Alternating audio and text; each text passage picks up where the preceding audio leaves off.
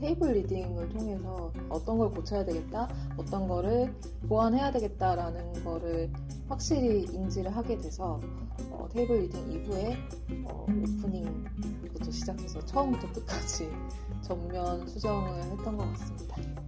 테이블 리딩을 통해서 그 피드백을 받고 과감하게 오프닝을 버리고 조금 파격적인 도전을 해서 새롭게 테마를 쓰고 새로운 오프닝을 구성했습니다.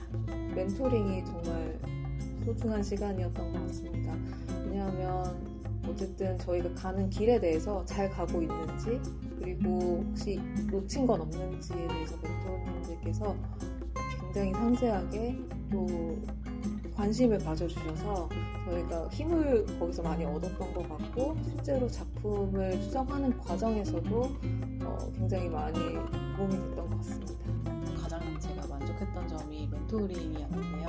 연출님과 작곡가님이 멘토링으로 함께 해주셨는데, 초반에 이제 저희가 약간 헤매고 그 길을 다시 찾고 있을 때 연출님께서 박소영 연출님이 굉장히 많은 도움을 주셨고, 그리고 어떤 선택을 해야 할 때 많은 좋은 의견들을 주셨던 것 같고요.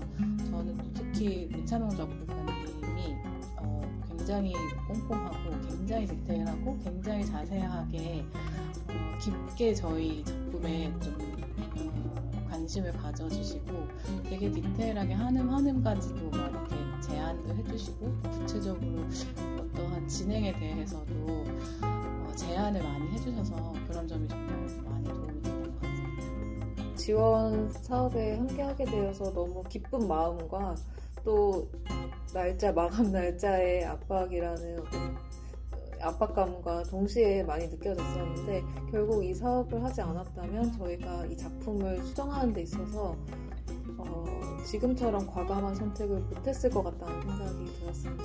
그래서 중간평가이지만 어쨌든 저희가 개발하고 있는 지금 대본에 대한 만족도가 높은 만큼 이 사업에 대해서도 굉장히 만족하고 있는 것 같습니다.